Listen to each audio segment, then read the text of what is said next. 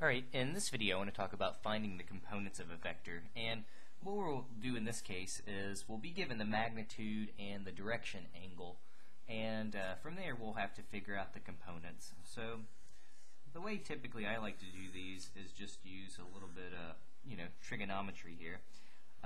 So the idea is, okay, we've got a vector, it makes an angle of 60 degrees from the origin. So here's our angle of 60 degrees, and our vector has a magnitude of 8. So again, magnitude in these cases just correspond to the length of the vector.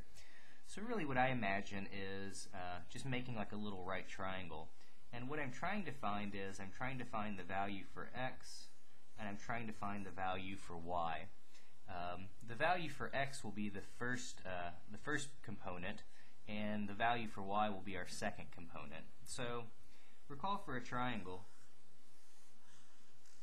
so let's see, well, we've got 60 degrees, we've got 8, we've got y, we've got x. We're trying to solve for x and y. So again, recall for a triangle, I think we can use sine and cosine. So let's see, notice cosine of 60 degrees. Remember, cosine is the adjacent over the hypotenuse, so that'll give us x over 8. If we multiply both sides by 8, we'll get 8 cosine of 60 degrees is x. Well, let's see, cosine of 60 degrees, I believe cosine of 60 degrees is going to give us 1/2.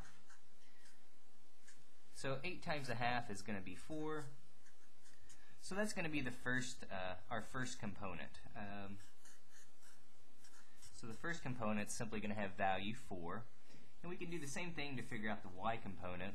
The second component, we can just do, well, sine of 60 degrees.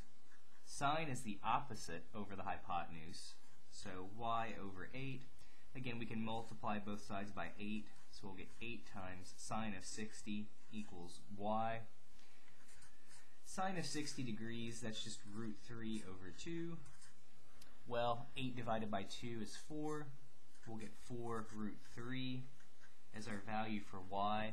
So that'll simply be our second component for our vector here. So that's it. This original vector would have components 4, 4, square root of 3.